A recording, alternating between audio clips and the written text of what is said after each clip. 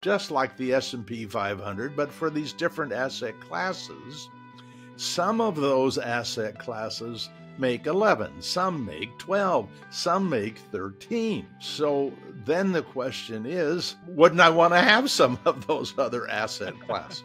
This show is dedicated to helping you strengthen your family tree and live financially free. Welcome to the Marriage, Kids, and Money podcast, everybody. This is Andy Hill, and today we're talking about optimal index fund investing strategies to help you realize a comfortable retirement or even an early retirement. To help us explore this topic in more depth, I've invited author Paul Merriman to the show today. Paul is an author of 8 books, including We're Talking Millions, 12 Simple Ways to Supercharge Your Retirement. When he's not helping us learn smarter ways to invest, Paul enjoys spending time with family and friends in Oregon. Welcome to the show, Paul. Hey, Andy, it's great to be here. Well, let's jump right into this conversation about smart ways to invest, especially index fund specific ways to invest. I know when people get started with their investing journey, they often look to their workplace 401k, which is a great place to start because you get that employer match. But then that inevitable question pops up of, what do I invest in? Where do I start? And I know a lot of people start with target date funds. Can you talk to us about what a target date fund is and maybe help people understand how that breaks down? Well, Andy, I think the target date fund is the greatest investment product ever developed for, I want to call it the average investor. And that average investor in my mind would probably be 99% of the people who are investing. But what it does that no other fund did before it was it takes on the responsibility of recognizing your age and how much risk you should be taking when you're younger.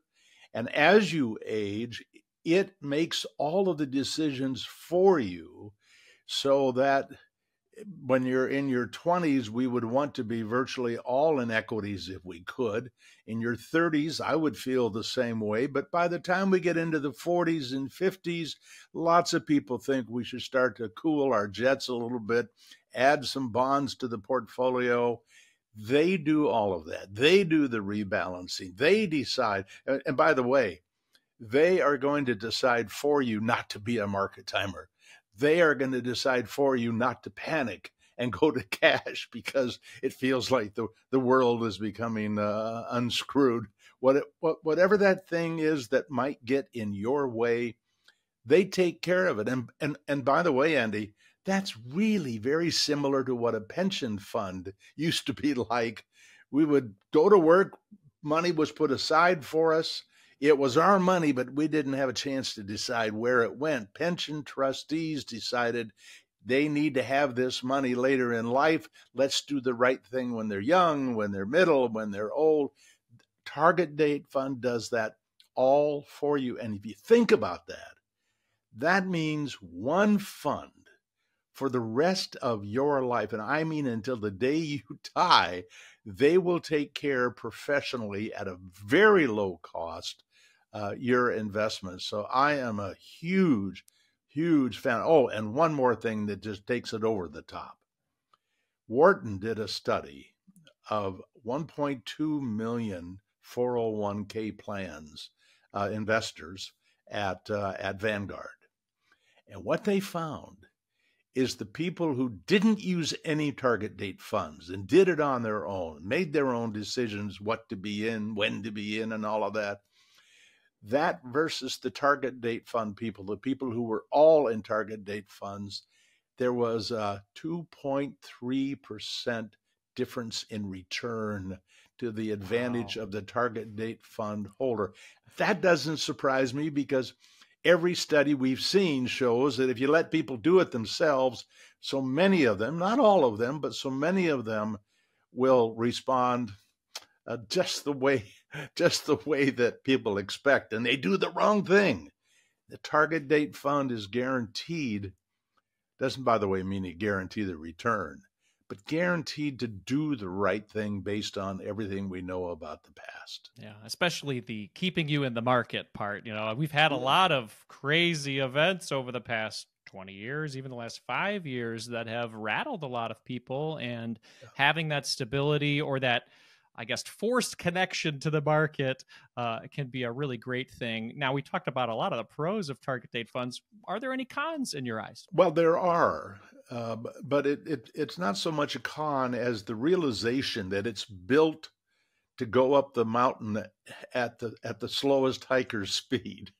So they're conservative, and because they're conservative, like for example at Vanguard, they have 10% in the portfolio in bonds when you're a 20-year-old. That's wrong. We don't want any bonds in the portfolio when you're a 20-year-old. As a matter of fact, when the market's going down and you're a 20 or 30-year-old, you want to have all your money going into equities at lower prices. That's to your advantage, not to be in bonds. And by the way, a 10% position in bonds is not going to protect you from any big market decline. So that's one area where there's a weakness. Some, like BlackRock, have eliminated the bonds in those early years. So it's not one size fits all from every provider of these things. They build them with their own view of what's in the best interest of the investor. The other thing that is an extreme weakness based on the last almost 100 years of investing evidence is they have very little value in the portfolio and very little small cap value. And that's a big part of the educational process I'm committed to, is to make sure that people understand there's a legitimate reason why they don't have it in there, but there's a legitimate reason why you should have it in that in your portfolio. So we've helped people broaden their exposure, but that target date fund is the base. Absolutely. Well, let's talk about that two-fund portfolio that you've talked about in the past, how it takes the power of what's going on with a target date fund, but then gives it a little boost so we can get to that goal line or that retirement date sooner or in more comfort. Talk to us about the two-fund portfolio. Well, it's the work of Chris Pedersen, who joined our organization, another retiree, in 2016. And one of the things that he noticed was the things I was recommending were way too complex. And Chris wanted to simplify things. And so he came up with this idea of combining a target date fund with some amount of small cap value. It could be a very small amount. It could be actually it could be half of your portfolio. It kind of depends how old you are, how much risk tolerance you have. But that addition of that small cap value can add 0.5% a year to your return. So it becomes a big deal. Now, the good news is there's almost 100 years worth of evidence that shows that this is in your best interest to do this. The bad news is you can't buy the past. And so you are, as we do with all investing, it's a faith-based industry. None of us can know what is going to happen, but at least based on the past, just that a small, even 10% is worth doing. And like you say, Andy, every extra 0.5%, that's going to help you get where you're going sooner. And then when you get there, you're going to have more than others who didn't do this. At least that's the view that I have. And so it's a smart thing to do. And fortunately, there are a couple of free books that teach you how to do that. So my hope is we can talk a bit about that at some point. Absolutely. Absolutely. So I'm thinking effort right now. So with the target date fund, like almost zero effort, like you buy it and you go all the way until you're in retirement and beyond. Right. So with two-fund portfolio, there's a little bit of effort. Talk about the effort that you might need to do to make that come to reality. Well, if you have the good fortune to have a small cap value fund within your 401k, it's simple. I mean, you put 9 cents into the target date fund and 1 cent into small cap value. That is simple to do, and you can automate that and automate it in essence for life. The other approach a lot of people end up taking is they do their target date fund and they don't have a small cap value fund in their 401k, and so they go to hopefully a Roth IRA to take that position. It means a little work, but we got to remember the payoff. And one of the things when I teach university students about investing, I don't start by introducing them to mutual funds and the stock market.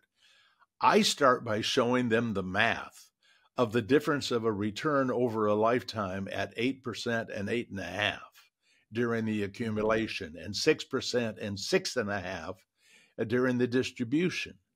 And even for a modest saver, that extra 0.5%, if we can help investors find it, is worth probably somewhere between $1 million and $2 million, even to a modest saver. So that's the payoff. That's the advantage. And it's just like the advantage to find the right index fund instead of actively managed fund. Okay, it takes some effort, or you have to find somebody you trust and do what they say to do.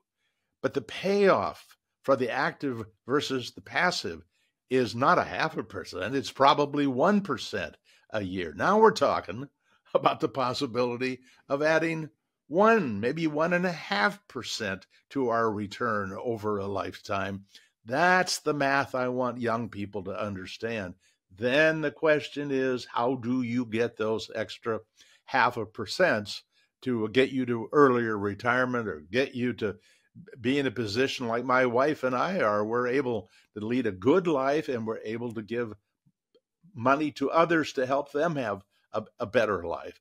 And that's a huge reward for having been a good saver. Absolutely. And giving your time to educate others on an important topic like this. Now, you talk about index funds, and if you go online, Paul, you might see the simple advice of just buying an S&P 500 index fund and riding that for a long time. What about that as a strategy? Maybe pros and cons with that situation. Well, I think that's a great idea, by the way. The S&P 500, excuse me, we have evidence going back to 1926. By the way, there was no S&P 500 in 1926, but the academic community has created. How would you have done if somebody had put that 500 companies together? And by the way, it's not the same 500 companies, because over the years, many of those companies that were great in the 20s and the 30s virtually disappeared. And so it's an index that is created based on what we know about the past. And again, we have this problem, you can't buy the past. But what do we know? We know that for long periods of time, the compound rate of return of that very high quality index, it's the highest quality, has been about 10%. And that's great, because you can double your money about every 7 years when you are able to achieve a 10% compound rate of return. Now, if you looked at other asset classes that are also have been studied by the academics and also built indexes, just like the S&P 500, but for these different asset classes, some of those asset classes make 11, some make 12, some make 13. So then the question is, well, wouldn't I want to have some of those other asset classes?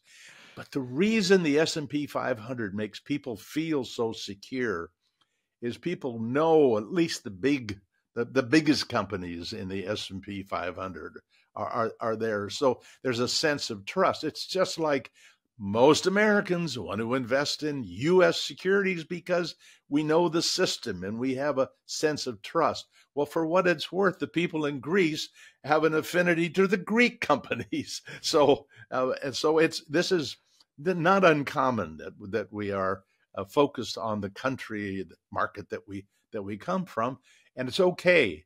But I know this: I know that if you're able to have some of those other asset classes in your portfolio, historically, that return goes up anywhere from 1 to 2% and even more.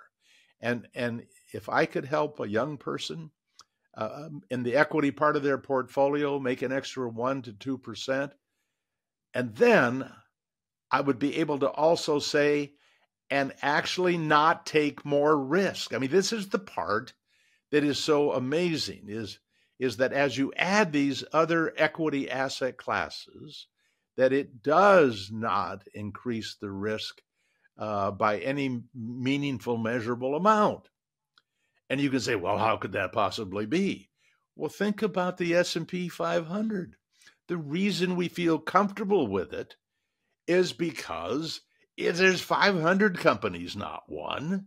And some of them are going to fail. We know that from the past.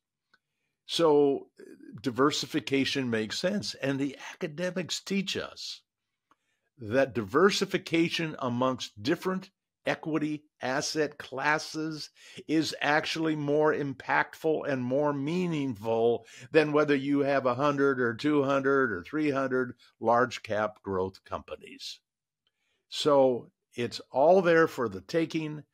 And what's new about it, Andy, is what we've discovered over the last 60 years. I am 80. I have been around this industry since the mid-60s. When I was a first-time investor and came into the industry, there were no load mutual funds, or there were a couple, but people paid 8.5% load to get in. Everybody believed in active management because there was no such thing as an index fund. We didn't have ETFs. We didn't have target date funds. We didn't have low-cost funds like we have today. In fact, Andy, investing has never been more efficient, never been as client-centric as it is today. That's the good news. And I'll end with the bad news. The bad news is there are a lot of really evil people who are trying to get you to do something with your money that is not in your best interest, and they are masterful at getting to us. So you and we're trying to educate people so they build a wall to protect themselves from those bad people. Yeah. I've experienced a lot of that. I experienced some of that in the beginning of my investing journey, not knowing much at all and putting a lot of money in the hands of someone who was more concerned about the commission they were going to get than the direction I needed to go in my late 20s for my portfolio. But that's human nature. It's a shame. It is human nature. And we have to realize that, right, Paul? And we have to realize the motivation. And they knew how to motivate you to say the right things. They actually take I went through the training. I was a stockbroker for a little over 2 years back in the 60s. Yeah. And you are trained to ask the right questions, to get people to respond with yes, and the final yes is the ask for the order. And it's not that it's evil, because it's part of the process. But what's important here is never has education about investing been more important, because pensions are not going to be a way for people to have money. Social Security may not give us what we're going to need. And so we're on our own in a way. Let's make sure that we're acting in our own best interest. I love it. Yes, I am a son of someone who has the pension. Very jealous of what he's got, but I'm very, very happy for him. Good for you. But I need to make my own pension. So let's talk about how we can modify this portfolio and talk about your 4-fund portfolio. This is getting slightly more complicated, but again, not too complicated for people who are going down this path of DIY investing and realizing that this can be done well through index fund investing and automation. So talk to us about 4-fund. So let me talk about a 2-fund and a 4-fund strategy. A little different 2-fund strategy than the target date fund. Let's just look at investing in individual ETFs, exchange traded funds or mutual funds. The 2 ways you can do it and get almost the same long-term return. Go back to that 10% return from the S&P 500. you could actually build a portfolio that combines the S&P 500 and small cap value. And let me suggest something radical, that you have half of your money in the S&P 500 and half of your money in small cap value. Now that combination has historically produced about 2% more than the S&P 500. And here's the part that's fascinating, that if you look at all of the negative years since 1970 for the two-fund strategy and the S&P 500, and you added up all those years that they lost money, because they did lose about 25% of the time, the S&P 500 lost more than the combination. And how can that be? Because these two equity asset classes don't go up and down together. And there are years small cap value does really well, and the S&P 500 actually loses money. So this is magic when you can put together two asset classes. Now, if you used four asset classes, and they're easy to identify, the S&P 500, large cap value for 25% each of those two, 25% in small cap blend, that means some value and some growth, and 25% in small cap value. Those four funds over the last 96 years have made 1.8% better than the S&P 500. And here is what is so absolutely marvelous, is we have what we call a quilt chart that you can see the returns 1 year at a time since 1928. I love numbers. And you can compare those four different asset classes 1 year at a time. What was number one? What was number four? And you'll see this amazing difference from the top to the bottom. You have to ask yourself, is that the same stock market? How can one be up 22 and the other one's down 7? Well, that's the way the market actually works. And people need to understand that volatility, that randomness. But the four fund strategy, never at the top, never at the bottom. Basically hanging right there in the middle, because it's the average of these four great, long-term great equity asset classes.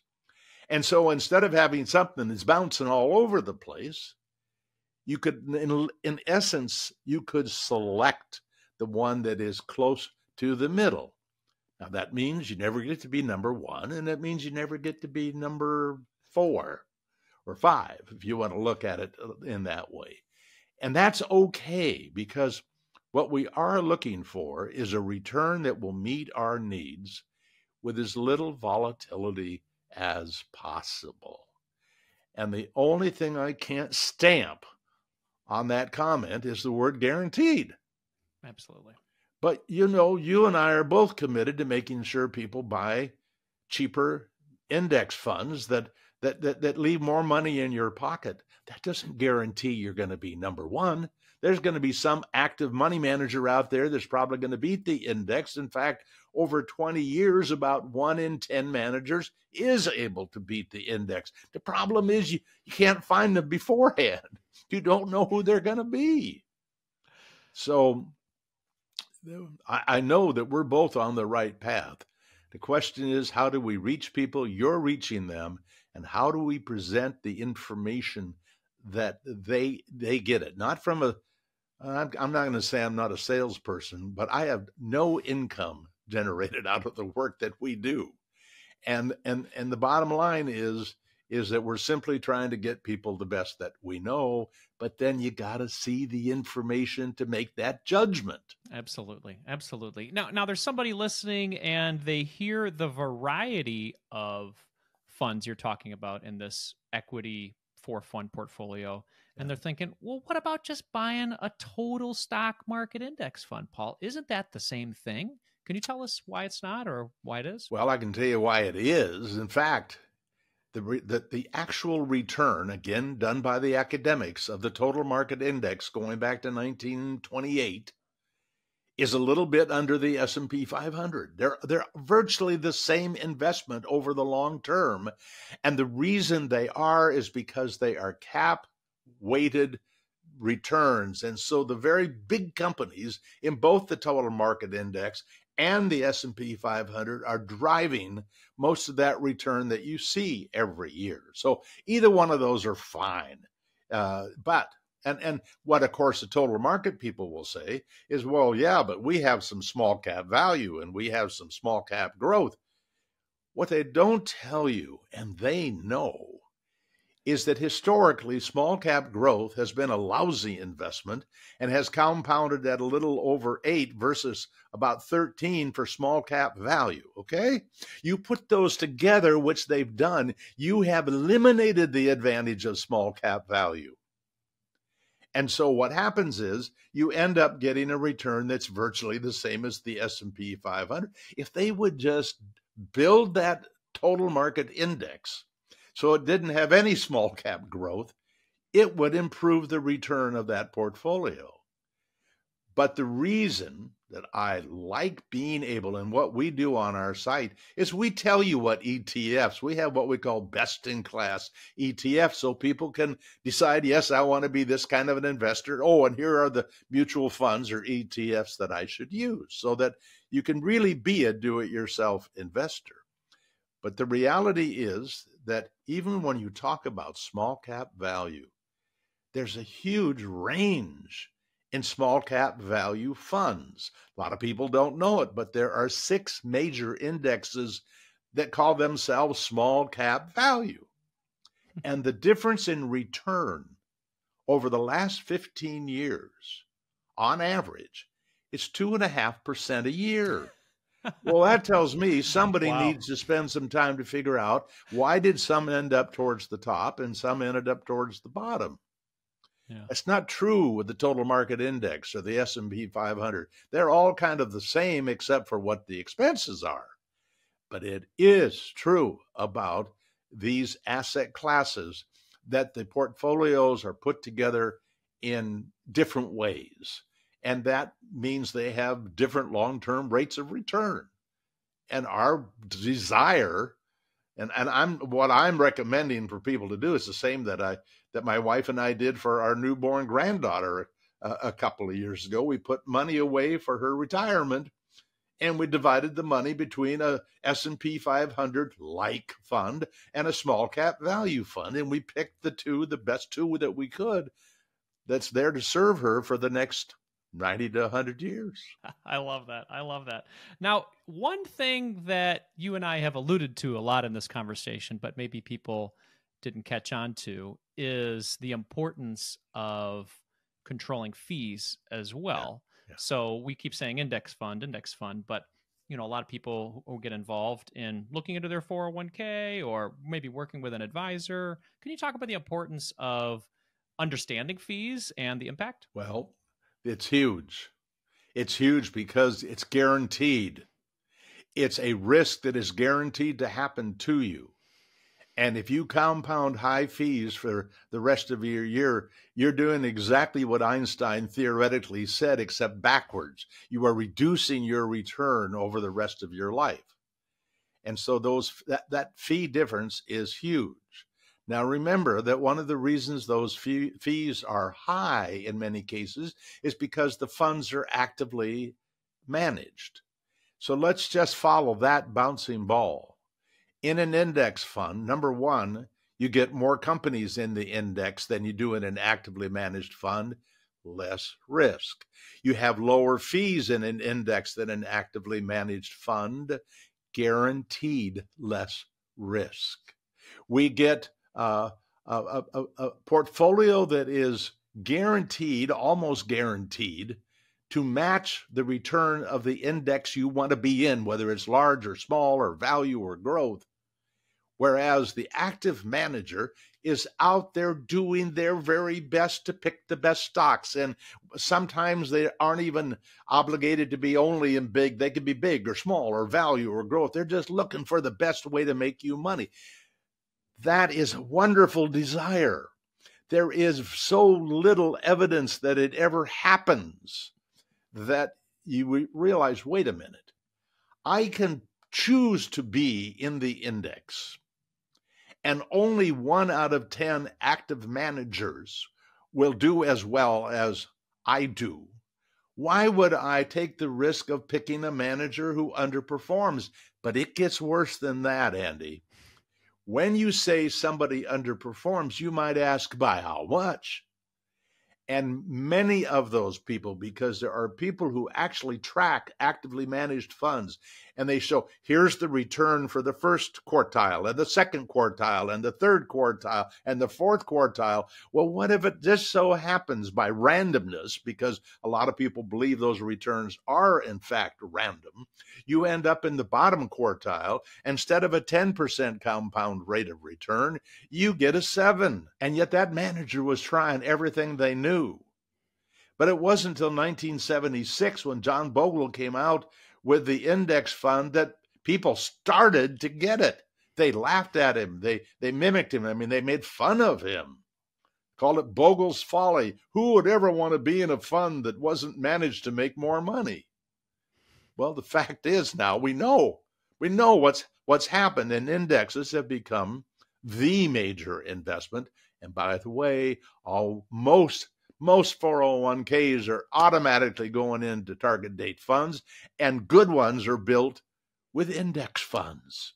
So you can own the target date fund, and it holds index funds so that your expenses are kind of like as low as you can go. I love this. I love this conversation. Thank you so much. And thank you so much for your passion on this topic. I love getting financial education out there that truly helps people on their mission and just makes it a little more simple, because it really can be simple. And I know that's your mission. Let's talk to the person who's listening and they are in their target date fund right now, in their 401k, and they're hearing us, they're hearing this conversation. We talked about a lot of things. What's one small step that they could take to maybe improve their returns following this call? Well, if they're in a target date fund, the first thing they could do is invest more in the target date fund.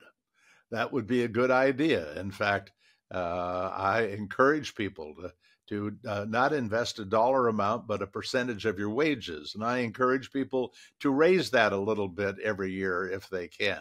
But if they get a raise and they're investing based on a percentage of what they're making, they're automatically going to be putting at least the raise addition into that account. So, that you have control of. On the other hand, if you want to make a higher rate of return, you're going to have to add something that gives it a little push to do that. And that, from everything we know, the easiest thing is just small cap value. We know small has paid a premium. We know value has paid a premium. When you invest in small cap value, you're picking up 2 premiums. The premium for small only is about another 1% less. So adding the value to the small gives you that extra bump. You could do that with 10% of your investments. You could do it with 20% of your investments. I hope someday you'll have Chris Pedersen on here, Andy, because he's the king of that strategy and has built tables that just show you what's the difference between 10 and 20 and 30 and 40 and 50. And that's what you can do. Now, what's important here is I've got a table that shows S&P 500 on one side and small cap value on the other, and 10 different combinations of those two. What happens as you add 10% and 20% and 30%, not just to the return, but you got to look at the losses that were sustained in order to get that extra return. It's almost the same. It's a tiny bit more. I mean, so tiny that very few people would even know the difference of what the 90-10 did compared to the all S&P 500. But we're going for inches here. Remember I said every 0.5% you can squeeze out. You got yourself more money to spend in retirement, maybe an earlier retirement, more money to leave to others while you're alive and when you die. I mean, all of the benefits, and you don't ever have to feel like you're greedy about this. You're just trying to be smart. Get it on automatic. Don't spend all of your time worrying about your money. You control what you control. I know you teach this, Andy. You know the things you can control. Make sure you control those. And then do smart things that I can't say you can control them, but you've done all the smart things to corral them and keep them within some guardrails. You can do it, and you can be a great do-it-yourself investor. By the way, if you don't have to pay somebody 1%, which is what I did for a living, if you can be a do-it-yourselfer, just that itself, 1%, we're talking about $1 million there before we even look at the investments. Yeah, 1% might not sound a lot, but these are $1 million improvements. And I know you're talking about a lot of this in your book. Tell us about We're Talking Millions, and then where people can connect with you and learn more from you, Paul. Well, We're Talking Millions. It's free. The PDF is free, and it's free because I want people to get it, read it, and then send it to everybody they know. I don't care if anybody goes to Amazon and ever buys that book. But it is 12 simple, really simple steps to supercharge your retirement. And each one of those 12 is $1 million decision. And you could say, do you mean that if I did all 12, that I could make an extra 12 million? Yes, that is what I mean. Now, it does mean you're going to have to save money. I mean, you've got some responsibility here too, yes, as an investor, to build the foundation. I mean, this is one of the things a lot of young people don't understand. When you start investing, you're starting a business, and you are a partner with the market. And if you look at the first year, how you did and how the market did, I don't care what the market did. You are the heavy lifter. You put in $1,000 and the market went up 10, maybe. Okay. And the market, what did it matter? You helped start to build that foundation. Later in your life, it comes that your money you put in is very small compared to what the market's doing. And it becomes a powerful partner to have. But you are the senior partner in the beginning, and you cannot depend on the market to get you immediately where you want to go. But We're Talking Millions. You can go to paulmerriman.com, and you can get that free. You can get 2 Funds for Life free.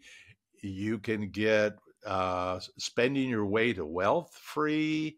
By the way, in the back part of Spending Your Way to Wealth, there's a very famous book by Daniel Kahneman, Something Fast and... it's terrible being 80. Thinking Faster and Slow. But it's a famous book about the psychological part, the hurdles we have in life. It's 500 pages long. Very few people will ever finish that book. They'll get through the first half. It's fun. The last half is work. Paul, the author of, and one of our directors of Spending Your Way to Wealth, has the 48 different biases that Daniel Kahneman talks about in his book in 16 pages. So it's worth, and it's free. So that's just paulmerriman.com. And boy, we have over 200 tables and charts and all sorts of ways to make you a better do-it-yourself investor. If you are overwhelmed by what we provide, it may be that just a target date fund is the best thing for you, and maybe a little bit of small cap value, and go on with your life. Absolutely. And these are all stepping stones too, as you say, Paul. I mean, getting started and understanding what a target date fund is, and then growing from there, saying, how that can work. And a great part about Paul's site is those visuals. I'm a visual person, so when I see those visuals, I'm like, I get it now. So everybody go to paulmerriman.com, learn a lot more from these free financial education resources. Paul, thank you so much for your time today. I really appreciate it. Thank you, Andy. All the best to you and your listeners and your viewers.